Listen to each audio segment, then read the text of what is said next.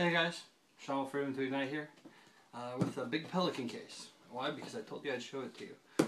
The other video got such great response and nobody responded.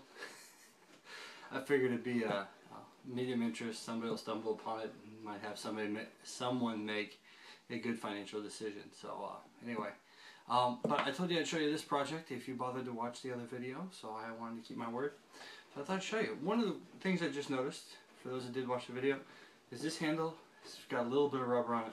Still nothing like that SKB case, but you can see here, got the metal grommets on the outside latches, so that's pretty cool. Anyway, let me pop this down and show you what I got here. This is a fun project I did because every year I go on a vacation trip with the family, and last year I made the mistake of buying a bottle of whiskey just to have to try to figure out how to get more than half of it home.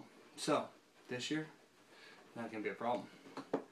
Here I've got a padded case with 3 different types of bourbon, and this will allow me to make decisions, share with the family, and not have to worry about just chugging it all.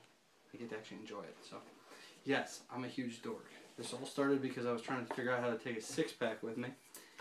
But that was expensive because I had to figure out all kinds of things, and you had to keep beer cold. So this was my solution. New piece of foam for a case I already had. Cut it out to fit the bottles. Now, there you go. Those are nice and hard. So I thought I'd show you guys. You see me with a Pelican case, you never know what's inside. Why? Because I'm a dork.